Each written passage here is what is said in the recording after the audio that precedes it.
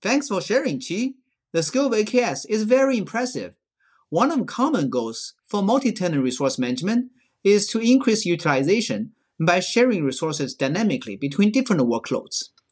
In next talk, Amite Bose will present how Uber increased utilization by co-locating mixed workload in the same cluster.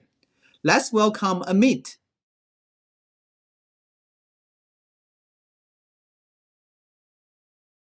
Hello, everybody. This is Amit from Uber, and today I'll be talking about Project Morcor, which is our effort to co-locate different kinds of workloads on the Uber compute platform. You've probably already heard about Uber. We started in 2010 as a ride-sharing platform with our black car service, and since then we have moved on to other modes of transport. We are also transporting goods and doing food delivery, grocery delivery, and much more. We operate at a big scale. In terms of the number of cities, we are operating in 10,000 cities across 6 continents, and we do more than 16 billion trips per day. Behind each of those trips and deliveries is a complex network of stateless microservices which make that trip happen. These microservices do anything from matching a rider to a driver, projecting an ETA on when your car will arrive, to tracking your trip as it happens, processing your payment, and much more. Uber has more than 3,500 microservices which are dependent on each other in very complex ways. These microservices are very important to our business because any degradation in these services means that the end user has a bad experience on his or her mobile phone. Each of these trips actually generates a large amount of data. Things like mobile app events, backend events, sensor telemetry. We have developed our own big data infrastructure so that we can make sense out of this data, so that we can build reports, we can drive business intelligence, and also guide machine learning. The result of these processes actually feeds back into how we handle trips, how we project demand, how we make pricing decisions, how we ensure rider safety, how we detect fraud. The use cases are simply endless. Let me now show you a little bit about the infrastructure that is powering these use cases. On the stateless microservices side, we have all our applications which are containerized and they are running on Mesos. This is an open source cluster manager. We have built our own cluster scheduler, Peloton, on top of Mesos, and Peloton is the primary means by which microservices are managed and deployed at Uber. On the data analytics side, we use the Hadoop ecosystem. So all the data analytics jobs, the bad jobs, they are run on another popular open source cluster manager called Yarn. The thing to note here is that these two infrastructure stacks are completely independent. They operate in their own silos. And the goal of Project Morcor was about trying to converge these two different platforms onto a single one. You may ask, why are we doing this? Why do we need to do this convergence at all? To answer that question, I'm going to show you this graph from one of our clusters. It shows the CPU utilization of the cluster over a period of a few days. You will notice there are regular dips and rises, which roughly correspond to the increase in demand for rides that happens during the day and it falls during the night. But then there are also these unplanned spikes, things that we did not anticipate. But in this particular case, what had happened was one of our data centers had a networking problem. So all the trips had to be served out of a different data center and resulted in a spike in that other data center. When we size our microservices, we are actually preparing for this peak. What this means is that because there is a difference between the peak usage and the average usage, we always have a lot of headroom in the normal case. How do we make use of this headroom, right? This is where the data analytical jobs come into picture. The idea is that let's try to utilize this unused headroom to run data jobs and thereby achieve cost savings. So our reason for doing co-location of these stateless jobs and bad jobs is essentially cost savings. We realize that we have unused capacity and we want to use that to run preemptible bad jobs which are short-lived. And in doing so, we can reduce the amount of hardware that is needed to run data analytics jobs and thereby bring about savings for the company. So Morcor is the system that we have built for the co-location of stateless and batch workloads, and it has been in production for over 6 months. We've rolled it out to over 90% of the fleet, and in this process, we've been able to extract more than a few hundred thousands of cores for running bad jobs, which are actually being used to run tens of thousands of bad jobs daily in our clusters. Before I go into the details of how co-location works at Uber, let me explain to you the two broad ways in which co-location can happen. One of them is called same host co-location. Here, what you do is you place the different kinds of jobs, stateless and batch, alongside on the same host. But bad jobs are very different in nature compared to stateless jobs. They are very resource intensive. So we are always worried that they may harm the stateless jobs in some ways.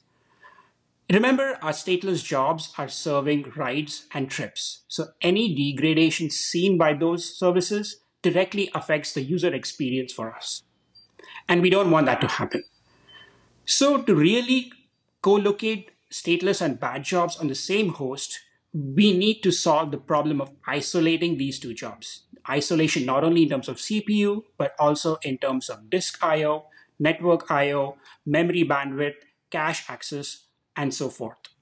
We believe that this is a hard problem and will take a long time to solve. So we explore another option, which we call same cluster co-location, where we are not placing the workloads on the same host, but they are on different hosts within the same cluster. This allows us to solve the isolation problem automatically and at the same time try to reap the benefits of co-location quicker. And that's why we have chosen to go with same cluster co-location. Let's dive a little deep into how same cluster co-location works at Uber. Say we start off with a regular stateless cluster, which is running stateless microservices. The first thing that we do is enable overcommitment.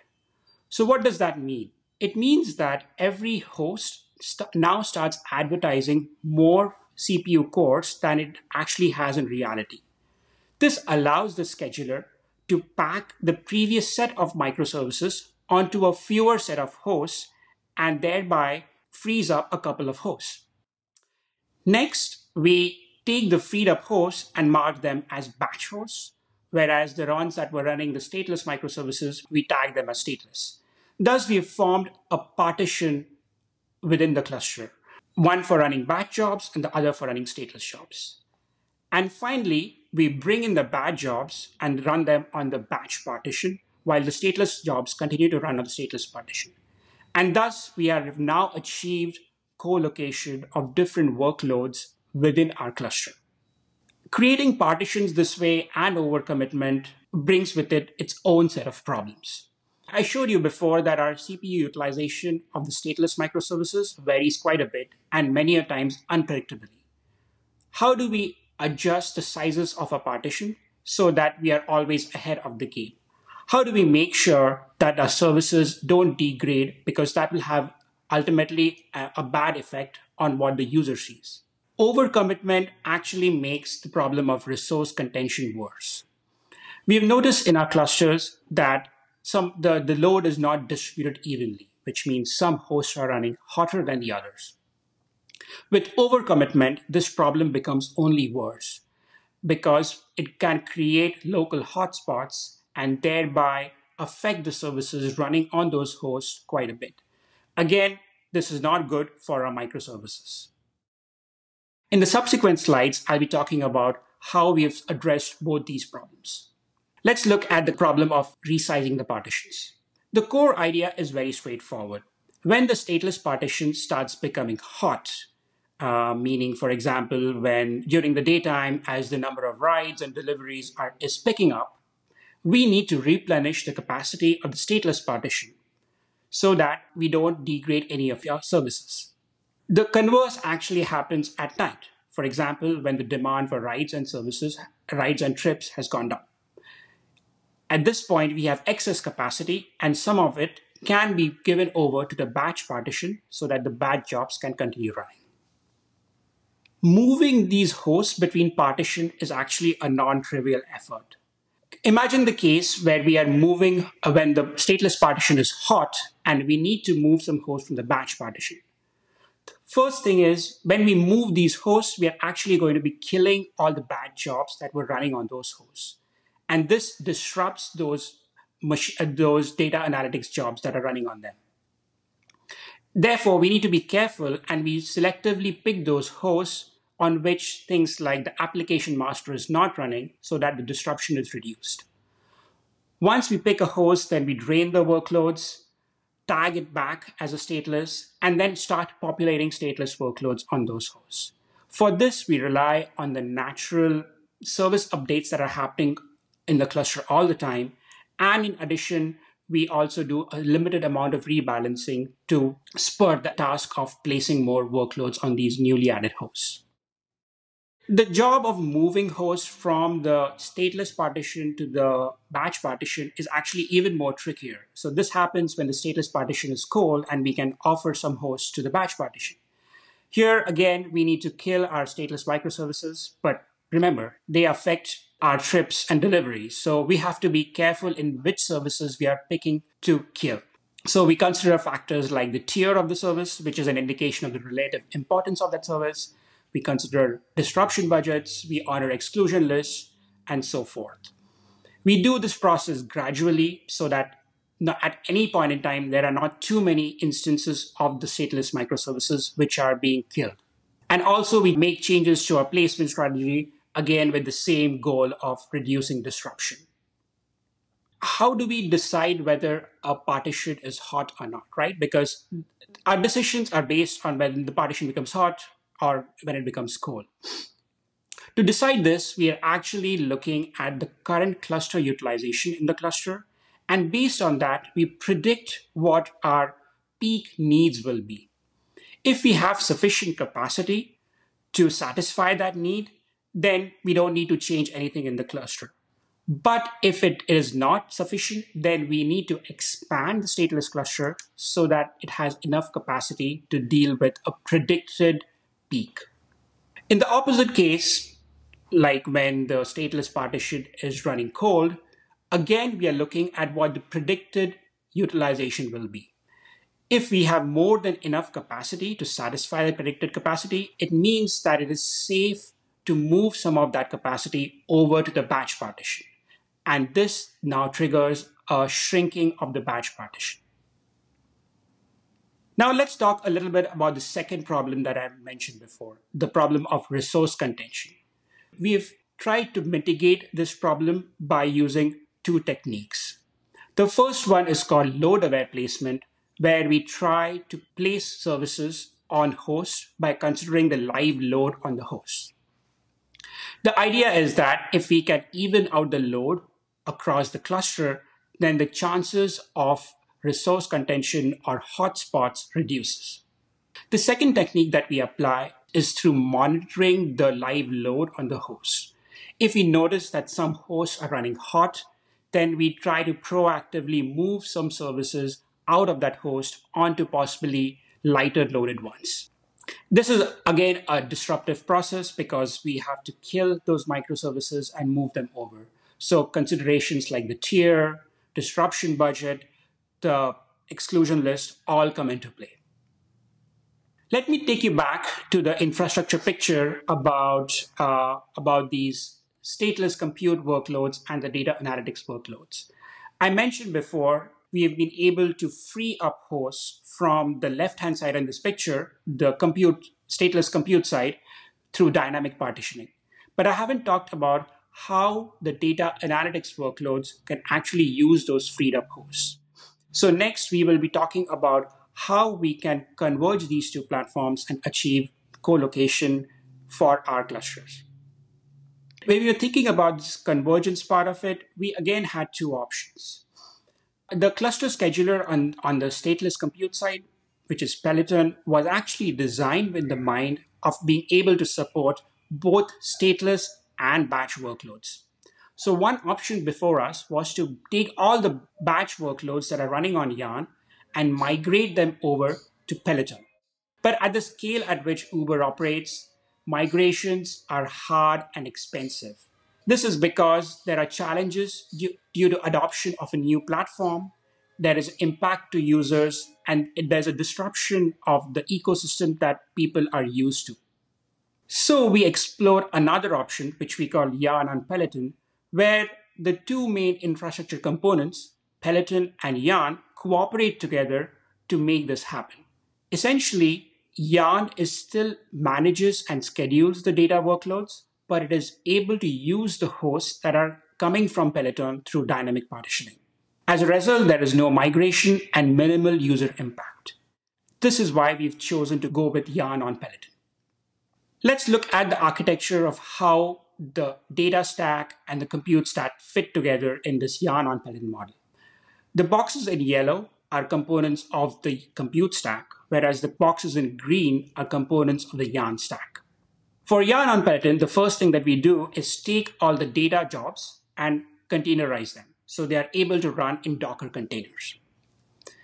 Next, we also containerize this component called Node Manager.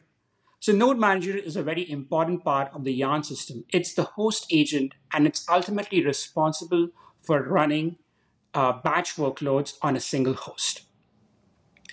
By containerizing Node Manager and enabling it to use Docker, we are able to run batch workloads as Docker containers through a containerized Node Manager. The containerization of Node Manager is important because we ultimately want to package it as a stateless service. So the compute side is completely capable of running and managing stateless workloads. Now that Node Manager has become a stateless service, it can be deployed and managed on any compute host in the compute fleet. Let's look at how the interaction between Peloton and Yarn goes as far as this exchange of hosts happens. When the compute side has freed up hosts through dynamic partitioning, it advertises this to Yarn. Yarn then turns around and says, okay, great. It asks Peloton to start running these Node Manager stateless services on these hosts. Peloton does that, and as the Node Manager instances come up, they register themselves with the Yarn system. At this point, this host is effectively part of the Yarn cluster. Whenever Yarn needs to run jobs, the Yarn scheduler then reaches out to this Node Manager and asks it to run the jobs. And the Node Manager is able to do that by talking to the local Docker daemon and managing the complete lifecycle of those jobs. What happens when Peloton wants to take the hosts back? Let's look at that interaction now. So if the stateless partition is under pressure, then Peloton might want to take some of the hosts it gave to Yarn back. At this point, Yarn responds back to Peloton with an ordered list of hosts. This ordered list of hosts gives Peloton a chance to pick hosts in an order that has been decided by Yarn. Peloton then goes ahead and starts signaling the Node Manager container running on these hosts so that they can do the cleanups that are necessary before the hosts can be reclaimed back. So the Node Manager kills all the bad jobs running on them, it cleans up the disk state, it unregisters the node from Yarn, and finally, it gets stopped by Peloton. As a final step, Peloton then goes ahead and does a second round of cleanup on the host, whereby it basically kills off any stale containers that might be left behind or any other state on the disk that was not cleaned up by Node Manager. And now the reclamation of the host is complete. So let me recap what we've been talking about so far. At Uber, we are doing co-location because we want to save costs on hardware. We realize we have unutilized headroom and we want to utilize that headroom to run batch jobs. The way we do this is by creating virtual partitions within the cluster, one for stateless workloads and one for batch, and we adjust these partitions in response to live load. The way our infrastructure of data analytics can use these freed up hosts is a unique collaboration between the compute platform and the data platform. which allowed us to make use of the host without having to migrate users to a new platform. I mentioned before that the system has been in production for a while, and along the way, we have actually learned a few things. First and foremost, we have to minimize disruption because disruption means a degradation in the experience of our end users, be it the mobile users, riders and drivers, or internal users who have been using the data analytics platform. Yarn and Peloton, they are complex systems by themselves, and a good integration between them needs to have well defined, clear contracts and as minimal dependencies between them. This ensures that the systems can stay loosely coupled, but at the same time, resilient and reliable. And finally, this co-location effort was needed coordination between two different organizations. And solving these organizational alignment issues were as important as solving the technical problems themselves.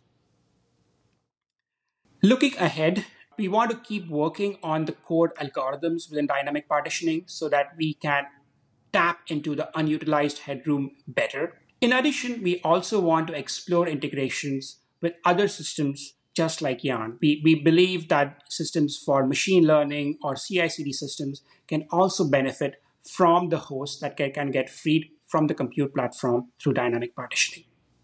Thank you all for listening to this talk about Morcor.